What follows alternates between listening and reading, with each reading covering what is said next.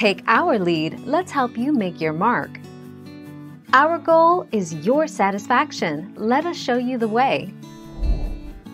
Damon starts Season 4 at Elena's bedside after finding out about her dying with vampire blood in her system, causing her to start the transition to vampire.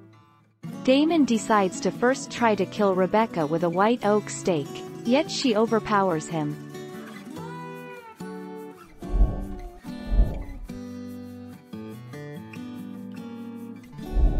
Let's help you make your mark.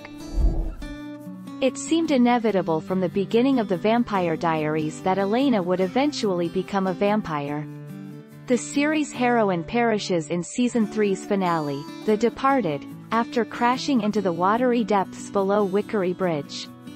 Elena dies with Damon's blood in her system, triggering her transition point to 8 August 2020.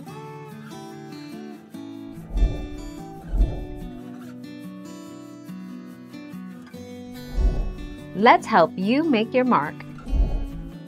Elena dies with Damon's blood in her system, triggering her transition. The first episode of Season 4, Growing Pains, features Elena coming to terms with her transformation. Against Bonnie's efforts, the doppelganger is forced to drink human blood and complete her change into one of the undead. 28 August 2020.